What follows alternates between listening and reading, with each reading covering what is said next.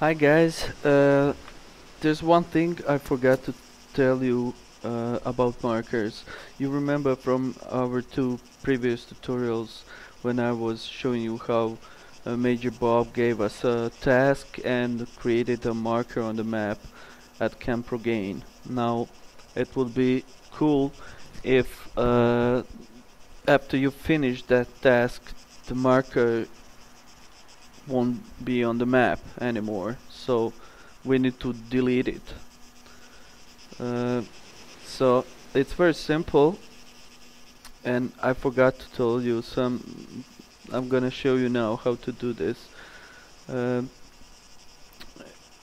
gonna go into tutorial and just need to create a one trigger. Let's say, for example, you can put it in waypoint or whatever. You can use your imagination. It's very simple to make it. Let's make it trigger 5x5 detected by blue for this tutorial, and to put this code, simple code, deleteMarker marker 1. As you remember, the marker that Major Bob gave us was called marker 1, so you have to pay attention about this.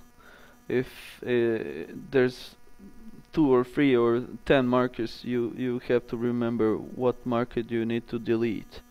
So that's all you have to do, all you have to remember.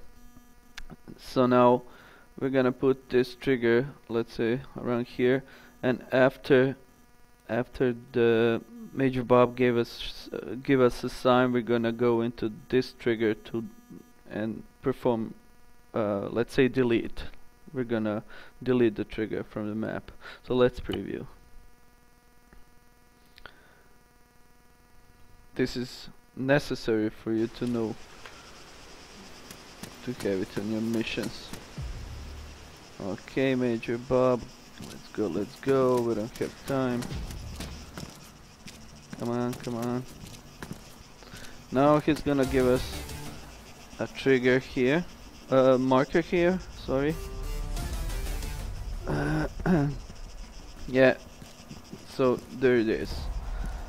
And now we take the chopper and go there, and maybe that will be the place where our trigger, deletion trigger, will be. But for this example, you know, it's around here somewhere. So we go into trigger and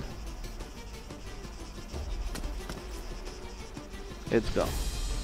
See? And that's all. I don't want to waste no more time, so see you next time. Bye bye.